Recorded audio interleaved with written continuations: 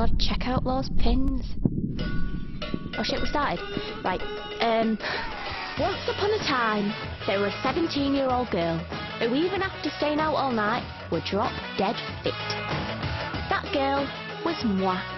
One Debbie Robinson, sixth form student and undiscovered fashion designer with a sideline in erotic novels. Currently penning my latest offering, The Spaniard Barman, having just spent the night with one. And this is Stanley Park, the centre of my Croydon life. Here I'd lost my virginity on the swings and my dignity under the slide.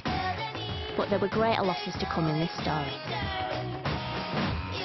And where Stanley Park was my playground, Stanley Place was my catwalk. Thought 'twere true, my eye-grabbing dresses always put me in the spotlight. Because not being up myself, but they are bloody gorgeous.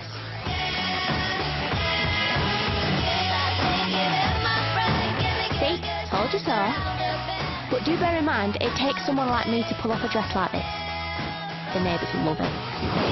It's like witnessing a sexual tsunami. God, Rob, take a picture, it might last longer. Poor Julie, though. The wives I feel sorry for. That's their son, checking me out. Oh, gorgeous. And that there were an invitation into his pants. I'd have taken out a mortgage to live in those. Cruel. He were one hot bastard. And there's his brother, Lee. You can't see that well, but he's probably knocking one out because he's got a thing for her. Raggedy Ann. Hag to local fag, bent Ben.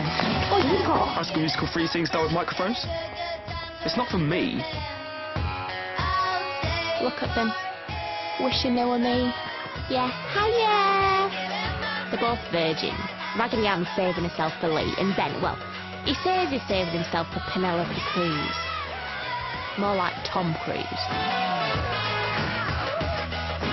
And this is Shea Debbie.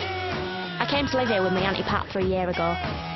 From the moment I arrived, I knew this place had trouble written all over it.